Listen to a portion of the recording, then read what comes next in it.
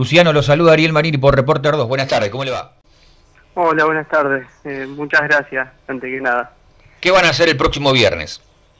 Bueno, el viernes nos juntamos a las 18 horas en la esquina de los bancos en San Lorenzo a pedir justicia, que busquen a los verdaderos responsables de la muerte de mi abuela, que nos dejen vivir en paz a mí y a mi familia, porque desde el día que mataron a mi abuela y encarcelaron a mi primo sin nada, nosotros no tenemos paz, estamos viviendo mal.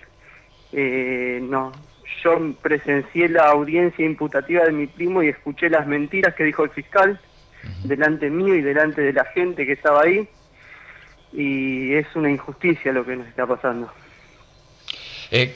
¿Qué ustedes buscan? ¿Que se libere rápidamente? Porque primero sí estuvo detenido 42 días. Tenemos producción, le digo, una foto donde piden libertad inmediata para Damián en uno de los Facebook del programa. Y ustedes creen que hay otros responsables que están en libertad y mientras tanto, ahora tu primo está en tu casa con arresto domiciliario. Exactamente. Damián estuvo 42 días detenidos en San Lorenzo, en la alcaldía.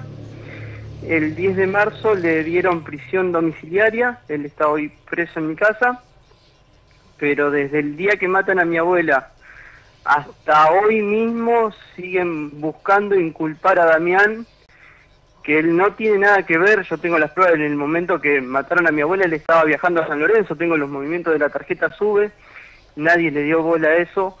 Hubo un testigo que vio a 3 chicos salir de la casa de mi abuela, el testigo declaró en mi casa delante del abogado, lo citaron en, no sé si en la PDI o en la fiscalía, lo hicieron declarar, lo volvieron a citar y lo hicieron declarar de vuelta, pero esta persona tuvo miedo porque él fue a mi casa, las 2 veces que declaró fue a mi casa a contarme que lo habían citado y que lo habían tratado mal.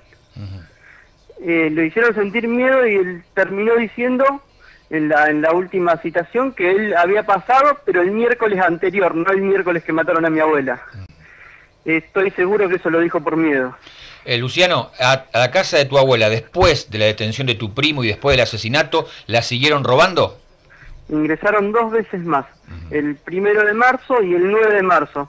Y según el fiscal, el que le robaba a mi abuela y el que la mató era mi primo. A mi abuela le venían robando todos los meses, desde octubre hasta enero que la matan entraron todos los meses, y después de que la mataron entraron 2 veces más, ya con mi abuela muerta y mi primo preso. ¿Y qué hay en la casa de tu abuela tan importante para que la hayan violentado antes, que la hayan matado a tu abuela y que la sigan usurpando después por hechos delictivos? ¿Qué tiene de importancia? ¿Hay algo de valor que buscan? No hay nada. Mi abuela fue una persona muy humilde siempre. Nunca tuvo nada. Cuando entraban a robar, le robaban un par de zapatillas, le robaban una garrafa y le robaban unos pocos pesos que podía tener y le revolvían toda la casa. Pero ella no tenía nada. No sé qué pensaban que tenía.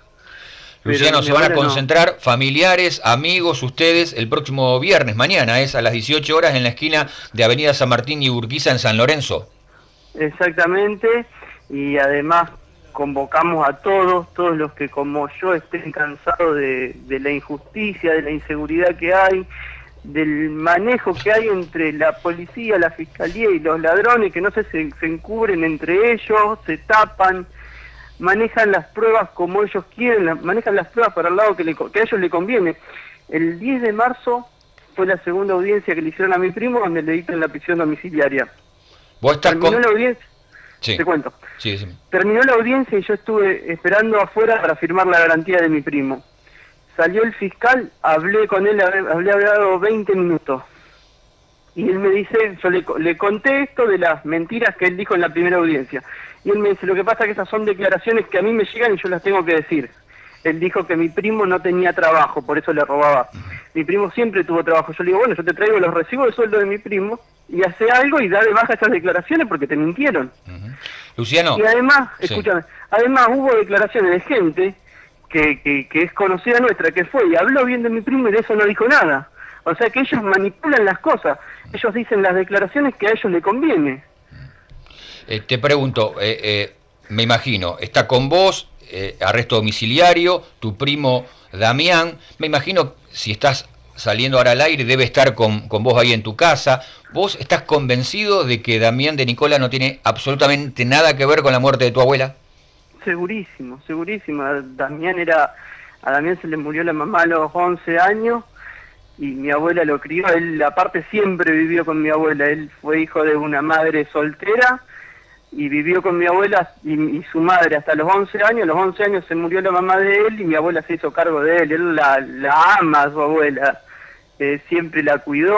A mi abuela le venían robando desde octubre y él empezó a cambiar cerraduras, a cambiar puertas, a poner rejas, hasta que después, mientras él estaba haciendo las rejas, entraron a la casa y le robaron las herramientas. Por eso se frenó un poco el tema de las rejas, pero él la estaba cuidando, mi abuela. Mañana 18 horas en la esquina de los bancos, entonces, la convocatoria. Exactamente, así que esperamos que estén todos presentes. Gracias por el contacto, ¿eh? No, gracias a ustedes.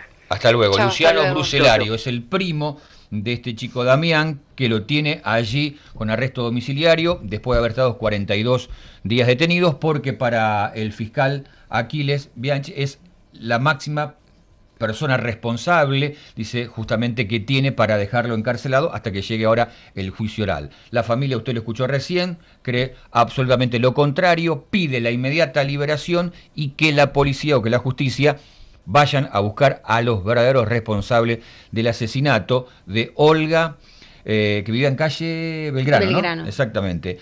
Olga Di Santi, el pasado 25 de enero.